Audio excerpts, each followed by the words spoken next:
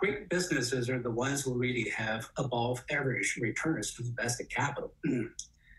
But that kind of businesses usually attract imitators, competitors. Everybody wants to have above average returns with invested capital. And so truly good businesses is the one who can fend off competitors, who can really have enduring competitive advantage and cap that higher than average return on invested capital, and hopefully also have a long runway of continuous growth.